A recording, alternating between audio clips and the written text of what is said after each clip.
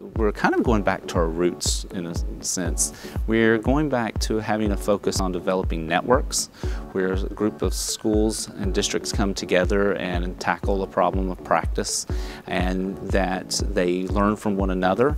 But instead of just providing curricula or professional learning services, we're helping them learn a process for continuous improvement. And so once SREB is gone from their school or district, they now have a platform or a process by which to continue to improve and to focus on the changes that need to be made to bring about improvement towards student outcomes.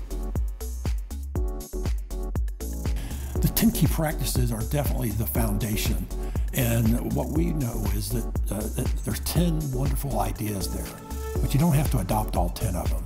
You really should look at about 3, and maybe you can move to 5 over time. But if you're doing 3 of them really well, you're going to change your school. You're going to get better. And sometimes schools are so much in trouble and struggling that we'll tell them just to try 1. Let's just pick one of those key practices and let's focus on that. And then from there we'll build. But definitely the key practices are the foundation. And that's why I think it's so important that SREB is coming back to the 10 key practices. It's just it's where we need to be. Making schools work, I think, is an ideal term to explain it all. It's that we use the same process at all levels. Elementary, middle, high school, technology center.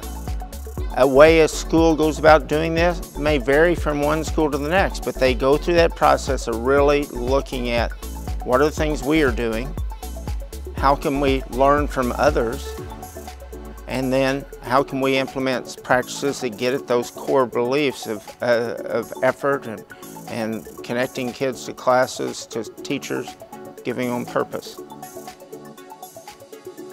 Those key practices still actually let us look at a comprehensive school setting and how everything that we offer, classroom and campus-wide, has an impact on student success.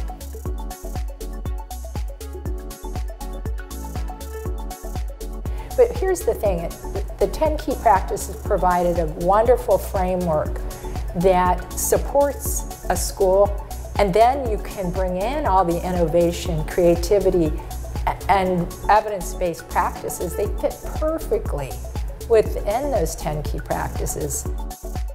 If you're going to change your behavior, if you're going to change what you do, if you're going to become more effective, if you're going to improve the outcomes for your students, you can't just talk. You've got to match your words with your actions. I really just wish everybody was brave enough to jump in and see what happens, because the kids surprise us, we surprise ourselves, and I think the growth that comes from it is worth all the work.